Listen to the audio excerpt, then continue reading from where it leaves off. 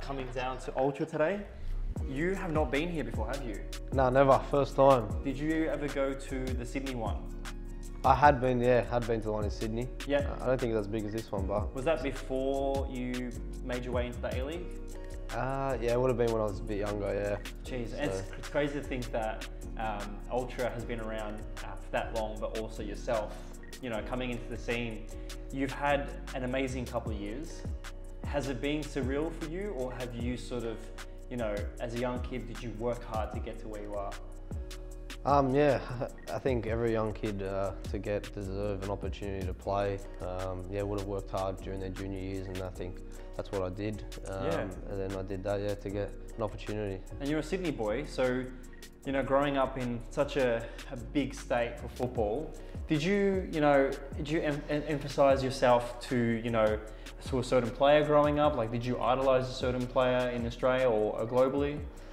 I'd say globally, yeah. I used to watch Messi quite a bit. Yeah, similar stature, so both small. So yeah, it's probably someone I looked up to back then. Was that something that you always grew up about with the coaches and just people always saying, you know, you're too small for a footballer? Yeah, a lot of the time, even especially when I was a lot younger, yeah. They used to say, even at trials, like, you're still too small. When you look at yourself now, you're still playing, I think, in Australia, the most elite football against people like fellow Ultra fan here, Leo Lacroix, who's a pretty big fella. Yeah. Even Roston Griffiths last year at City, you know. Is that a challenge, you think, for yourself as a footballer? But also, do you think that's an inspiration for kids similar to your stature, but also build? Yeah, I think I could be an inspiration to everyone. I guess it doesn't matter your height, age, anything. Anything's possible. Yeah, Messi did it. Exactly. And it's funny because you look at United's latest signing with Martinez, everyone's always talking about how small he is for a centre-back. I think in the end, if you're a passionate footballer and you've got the dedication like yourself, it doesn't really stop you from anything. Yeah, I agree. Yeah, I think as long as you put your head forward and just do your job for a team, doesn't matter who you are or what you do. I think, yeah, as long as you put do your job, yeah, that's the most important thing. How was growing up in Sydney for you? Was junior football something that, you know, was a challenge, or did you find it an easy transition into Sydney FC? So yes, junior football was always a challenge. Coming when I was a lot younger, I used to go to trials and didn't find myself making teams. Yep. And then, yeah, as I grew older, playing in the NPL system, I was lucky enough to be chosen to the Sydney FC Academy, which I was there for 5 years. So was that after the youth league had gone, or did you lead last season? No, the youth league was going on then. I left. We've won the youth league, and they haven't. I don't think they've done a competition since then. So I don't think they're bringing it back. It's a bit of a. Would you say it's a disappointing thing as someone who's, you know, won the youth league? Would you say it's a sad thing to see younger kids not playing in that level and playing NPL levels? Like, I know our City boys at the moment have gone up, but they're playing NPL 2 in Victoria. Would you say that's a bad thing for the young kids? I think for young kids, that everyone always talks about it, the more games the better. Exactly. And that competition, obviously going up against younger A-League Academy players, I think it's always good to verse players at your age and also as good as you or the best in the country. So I think it was a good competition. How old were you when you played and won the league for the youth league? I was 18, I think. Yeah. So. And I think with the youth league, you came against some other A-League players who were injured and stuff. I remember at City, you know, Vidosic and stuff, when he was coming back from his injury, he was playing in the team. Yeah. But the other day when Preston Lions played Melbourne City, Max Caputo was one-on-one with Sasha Ognanovsky, former Socceroo, Preston Lions great, and Brisbane Roar, of course, who was like, I think he was just in his late 40s as a centre-back, and Max Caputo is probably like 16, 17. Years, would you say that's a negative thing for footballers, or do you think that's also a challenge for Maxi, or people like, you know, your age group at the time? I think it's a challenge. Yeah. I think it's unreal to come up against players that also have been there and got the experience. But it could almost be your dad. Huh? It could almost be his dad. I think, like, seeing you go from, I think, Sydney FC to City, it was an amazing transition to watch, you know, yourself become Marco Tilio. I know you have a big support behind you, the Tilios. If people don't know, just watch a lot of the games when he plays at the state, mainly in New South Wales. His family follow you everywhere. How has the transition been for yourself to get into the A-League? How was it, stepping up and making your debut for the Sydney FC team? Yeah, it was a tough journey. Obviously, wanting to play throughout my youth years, playing with such a good team at Sydney FC at the time. So much experience, so much quality, and being so young, I just wanted to almost just put my best foot forward to play. And then I was lucky enough to go away with the Champions League, I remember, with the squad. Yep. And we versed Yokohama Marinos away, and I got on. And I'd done quite a couple of good things, and that weekend we had Mariners away, so we come back straight from Japan, come to versus Mariners, and Steve said I'll be on the bench. And yeah, from there I got an opportunity to get on. I got on and I scored, I think, after 60 seconds or so. Classic Marco Tilio things. So yeah, I was fortunate enough to get in the right position to score after 60 seconds on my debut, and then assist Harry van der Sar as well. So yeah, it was quite a memorable moment for me. The whole Champions League experience. Did you play at Yokohama over there? I did get on against Yokohama. How amazing is that stadium? Yeah, unbelievable. Was that your first taste of non-Australian football, playing overseas? Because I know with City you went to Thailand recently, but was that your first time overseas? Yeah, in the Asian Asian Champions League, yeah. More as a professional footballer yourself? I did play with the young Socceroos and stuff like that, so we did go away when I was younger. Yeah. But yeah, that stadium was unbelievable, but this had seat warmers and everything on the bench. Oh, did they? So cool, yeah. Come on, A-League, get some seat warmers. Use that Channel 10 money. But I think that experience of just going to Yokohama, and for a young player like yourself, and look, I know looking into the future now, we've seen you do a lot of things for City. How has the challenge been for you to not only, when you moved over to City, a lot of pressure, I think it was from the City fans. It's always like these things with the A-League where it's like, we need to sign big marquee players. It's always this challenge for fans being like, we need people to bring players, fans to the stadium because of players, but you really put your name into the game, and we'll talk about more what you've done, but how's the A-League for you, for someone who's actually on the pitch? Is it a challenging game? Is there anything that you could say from your perspective that a lot of fans watching and listening would just broaden their thought? Yeah, I think from the outside looking in, people judge it supposedly for not what it is. Yeah. I think people think it's a lot easier than what it is actually on the field. And when you're actually on the field, like in Australian football, I think the tempo and everything like that is quite high. It is.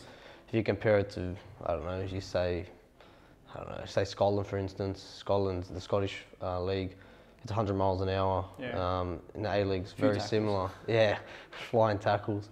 But A-League's a lot similar. It's non-stop. Yeah.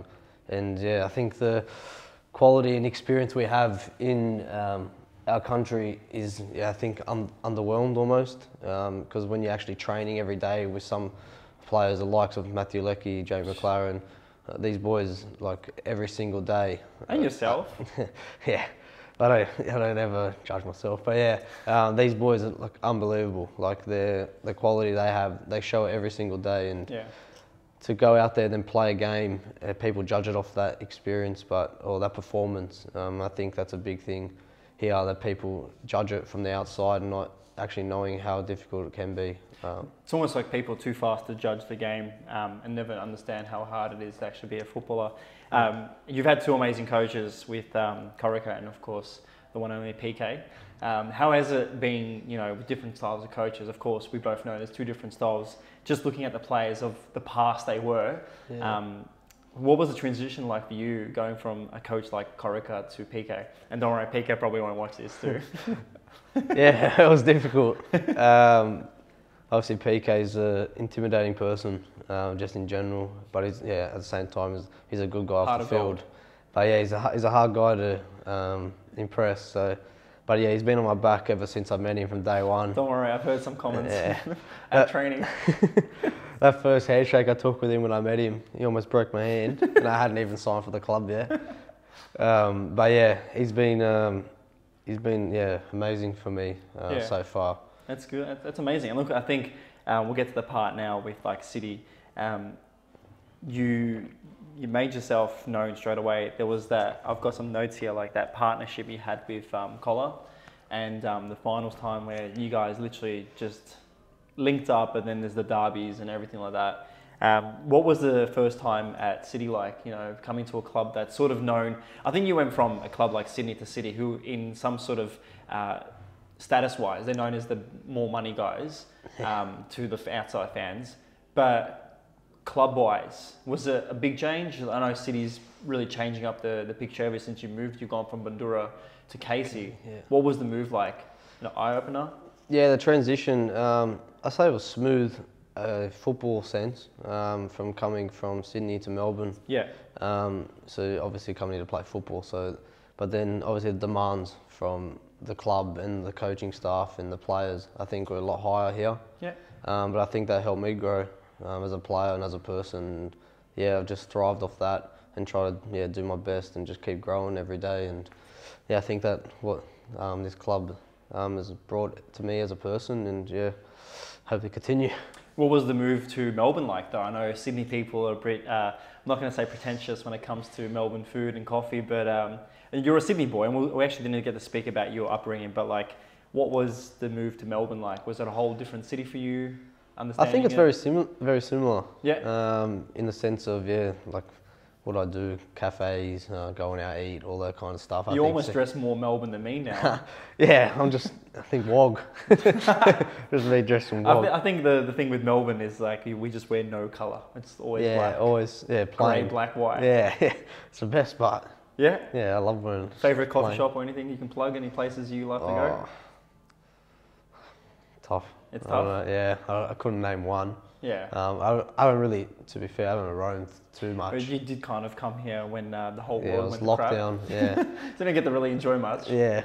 But yeah, it was lockdown when I first came, so it was tough. But yeah, I've experienced a fair bit of Melbourne, and I really enjoy it. I like it. I think the only difficult part, obviously, is family. Yeah. As you know, I'm quite close to my family, and I have no one here, so I'm just all by myself, and I've got a few of the boys. Yeah, it's always like I said before, your family's always in the stadium.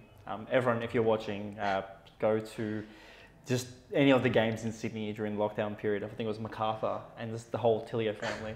How many siblings do you have? I've only got brother and sister. Yep. But your whole entourage comes. Cousins. Yeah, then I've got my dad's brothers. So my cousins, and then my mum's got, I think, I don't even know, 3 brothers and 3 sisters or something like that. And they always just rock up into their kids. Their kids are my cousins. Are any of them Sydney or Western Sydney fans or anything like that? And they wear not the Sydney anymore. kit? No, they're all Sydney fans. They were Sydney fans, not anymore. But it's always fun with the family. I think before we were speaking with one of the team members, your family's from Bari. Yeah. And Cinque, was it? Cinquefondi. So the Italian heritage, did you grow up watching the Azzurri and everything like that? Yeah, I did. Watched especially like the World Cups. Yeah. When Sorry I was about us knocking you out, the Macedonia knocking you out. How was that growing up watching a lot of the Azzurri and stuff? Yeah, it was unreal. The experience, watching such top quality players, the world class players. Favorite player? Pirlo. Yeah. Yeah, I thought he was unbelievable. He was next All level. time. Yeah, great. I know before you said you're a Chelsea fan, which I think is definitely one of the worst choices. Anyone in the Serie A? Was there any team that you sort of like? I know from Bari, definitely would be Bari, but is there anyone else that you sort of watched as a kid? Used to Juventus a little bit. No, we can't be friends now. Why? I'm Inter, like Juve. Juventus. Yeah? I support Juventus. Of course, Pirlo being over there. Yeah. That's good. But I think coming back to your family side of things, how's that whole transition? I know there's always that talk of Australians going overseas and being away from family, but now being in Melbourne, has it been tough for you being away from them? It was towards the start, a lot more than what it is now, because I've gotten used to it. Yeah. And I almost enjoy it a little bit more, not being every day. Yeah. But yeah, it was tough at the start, just coming home, there's no one sort of there, sort of thing. So it can get lonely, and I think that's the biggest thing in football, even moving overseas. That's the biggest factor, getting lonely and stuff like that, and people don't understand how difficult it can be. I think it's easier because I've only moved to Melbourne, I only moved an hour away, flight. So, but yeah, I think look at the other side of it, moving overseas or something. 36 hours, yeah, 3 flights. It's tough. time zone difference. Yeah, it's tough. I know, and I think the whole thought of just being away from your family sometimes can affect your game and mental sort of side of thing of it. Yeah. What was the first thing you sort of maybe was a realization when you moved to Melbourne, being away from family, was like not having something there or not having a hug from, like for me, I think the biggest thing would be not being able to speak to my mum. Yeah. Were you closer with your parents? Yeah. About the same, but yeah, mum busts my chops every day. Messages, calls, everything. But yeah, I think the hardest part was unpacking the suitcase for the first time and knowing, because usually you go away with a suitcase, you usually pack it, and you're going back, you know what I mean? But nah, I was just unpacking it and realising that that's it, like you're here now, and it's pretty much tough. Yeah. Good segue though, packing your bags and going off to Thailand recently, but also the Olympics. Which one should we talk about first? Olympics? Yeah. How was that? Unbelievable. Yeah? The experience, crazy. I was watching the goal before when I was walking, and I was like to myself, this kid literally just jumped onto the pitch and did that against the Argentinians. One, I think they were the most saltiest when you scored that. But two, as an Aussie fan, that goal when you scored, not only for you, but I think for a lot of Australians, people were like pretty off their seats, screaming. Twitter was going crazy. What was it like for you getting selected? And I know, of course, with all the lockdowns and stuff, and then going over there, what was the process getting selected? Then when you got there, how did you? What was the process? Yeah, so pretty much, I think I've told the story a couple of times. I was going on holidays back home, see the family and that, then got a call from the club saying I'm potential to go away to the Olympics because I had to do a few things. And then I woke up the next morning with a call from Graham Arnold, and he had told me that I'd been selected in the team. And then from there, I'd packed my bags in 2 days, I think it was, and off I went. So off I went straight to Tokyo and met up with the team, because the team were already there doing a pre-season camp, pre-tournament camp. So I went in late and then started training with the team. I think it was a week or so out from the tournament. Then another opportunity to prove myself in training and try again on the pitch, and I'd done quite well in training, and then got out to the Argentina game, first game, obviously pretty heavy opposition. Got the opportunity, sat on the bench, went on, and just go out there and just play, and just got that moment and that feeling just to get forward, score. I know it was a lot of build up with the City stuff, getting you to that point too, having such a not only successful season for yourself as an individual footballer, team effort as well, but getting to that Olympic is almost like a prophetic moment for you to show yourself to Australian people that, this is Marco Tilio, the hustle. But after that, literally everything just happened. National team call up, playing with the Socceroos. Yeah, a lot's happened. It was a big first year. How was it with your roommate? I think you were with Taras, yeah? Yeah, with Taras. How was it with that? Like being like, oh, sorry, mate, I got to go, come back later? He's always supportive. Of course, he would be. But it was a weird one. I'm always in and out the house. It's my house, so he's just chilling there and I'm away. Well, I think it's tough for you as well, because like one day you're just literally just enjoying the sort of calm of playing A-League football, and then you've gone from there, the Olympics, down to the Socceroos. Is that the pressure for you as an individual to always push yourself? Is that something that's now come into your mindset, or is that something you're just like, I'm going to take it easy and just do my own thing? With all that sort of, up and up.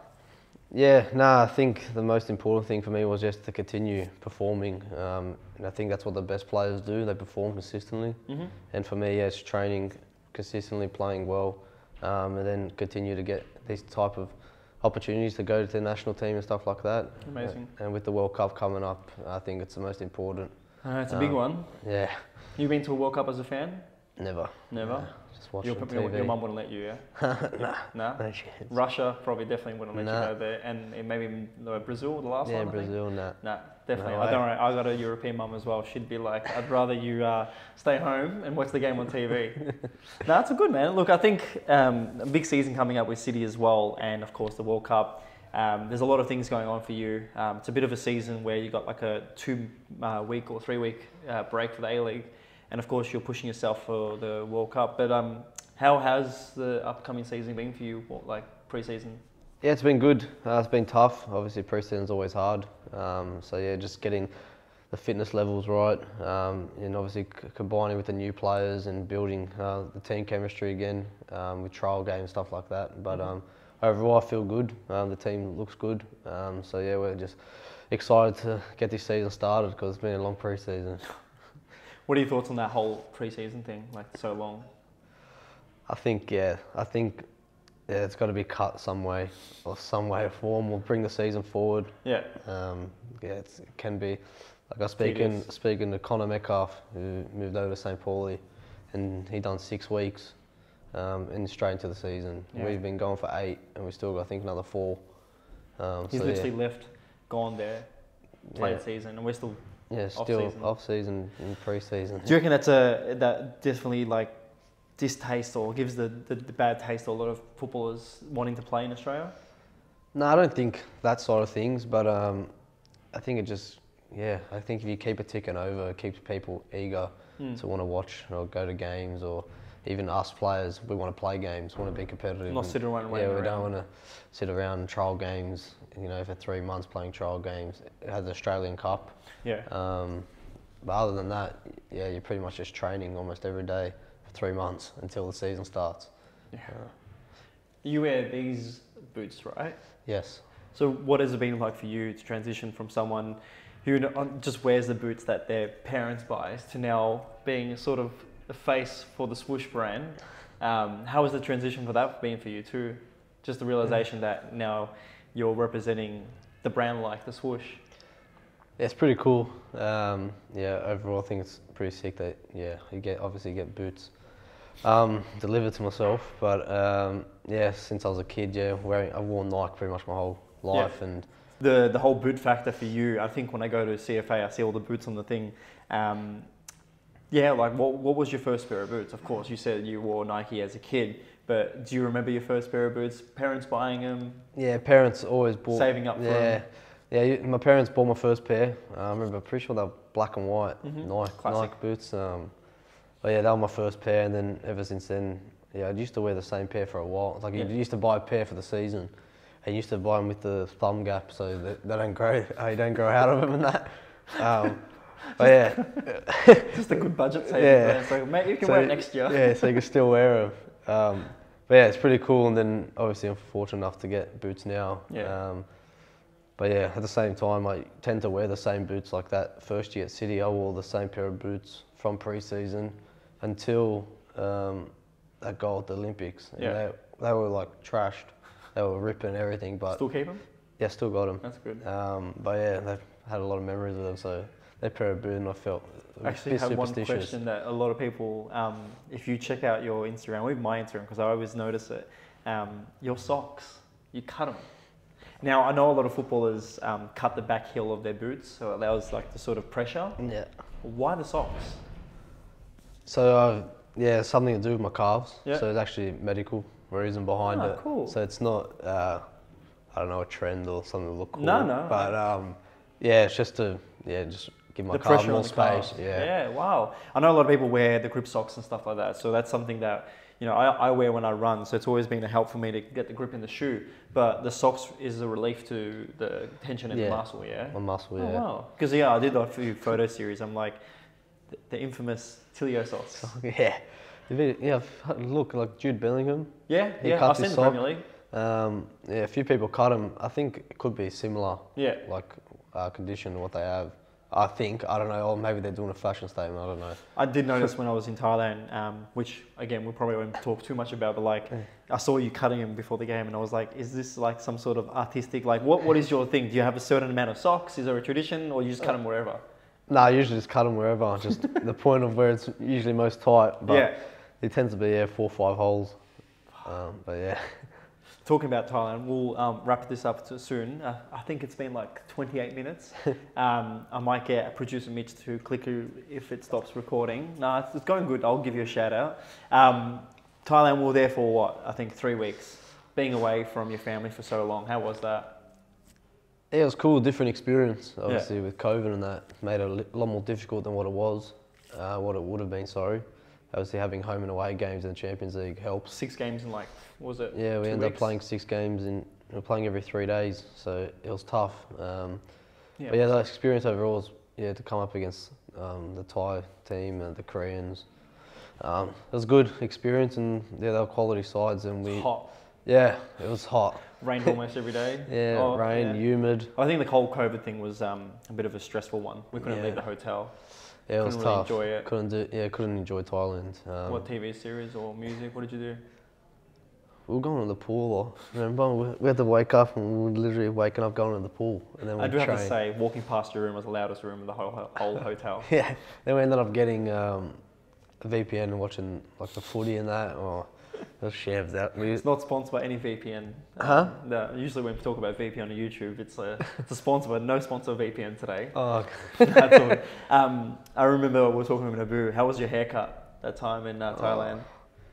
I didn't mind it then. I see you going back to the slick that you had. Yeah, it's grown back now. But yeah, it was. I actually liked it. Yeah. But then, I don't know. It was a hard one. I didn't want to cut my hair at all. But then everyone thought it looked better. Yeah, I don't know. I enjoyed it while I was there. Like, it's so much easier to maintain. You wouldn't have gone as short as Macca did. A chance. It was tough though. I think what would you rate out of 5 the Beirut Barbers? Well, the name? Yeah, well, as in the boots. Yeah. Give it 4 or 5. 4 out of 5? Yeah. There you go, guys. It's a 4 out of 5 for the Beirut Barbers. Yeah. Look, we're always privileged to have footballers like yourself come down, and there's always so much that we can talk about. But your career is basically all there for evidence of not only how hard you have worked to be who you are, not only how hard you've worked to inspire the next generation of footballers. You're still young in many ways, on the football spectrum. You've got ambitions for the future. We've got the World Cup coming up. There's always that chance of you going overseas. What's your future goals for yourself, like apart from football? Is there anything else? Outside of football? Yeah, just what's the thing? Anything? Yeah, I think for me, just to be successful in whatever I do, whether it is in football or take a journey and do something else outside of football. I think it's just work hard and be successful in something, and that make my family proud. I think that's the most important thing, to always have people that love you, that are proud of you, and I think that's what I'm plan to do over the next few years, and see what happens. 100%. We haven't done this in the past, but I just thought about it now. It's like, we'll just do a quick fire type of thing. Coffee order. Cappuccino. Yeah, no chocolate? Nah, no, nothing. Just straight cap? Just straight cappuccino, yeah. Pasta, what type? Like, not pasta flavour, I'm not even like carbonara or bolognese, like what kind of pasta cut? Oh, penne. Penne? Yeah, not bad, that's different. Yeah. Favourite part of it? You haven't been overseas? Never. Oh, okay, that's a question gone. Favourite musician right now? Artist? Chris Brown. Really? You're a breezy boy. Yeah. Did not expect that. No, yeah, he's unreal. Any classics from him? I don't know. There's one on repeat. Talbot played the other day. He's been my housemate. Yeah. Oh, I forgot what it's called, but I haven't actually listened. He just found it. I don't know, a new song. I used to listen to it and I'd go crazy. He's released it a while ago, but. Producer Mitch, any questions you want to ask him? No? Is there anything else, man? All good? All good. Thank you. Well, thanks to everyone for watching. Thank you everyone for subscribing to Ultra Socials. Thanks to Marco today for coming down. We're hoping to see you in the green and gold in a couple of months. When this video goes live, make sure to not only comment below, and if there's any questions we want to ask you, hopefully we'll reach out to you. But thank you so much for your time, bro. Thank you. We'll Thanks for having me. do some photos now, and stay tuned. We'll see you guys in the future. Bye. That's it, bro. Beautiful. Wasn't that stressful, was it? Wasn't that stressful? Nah.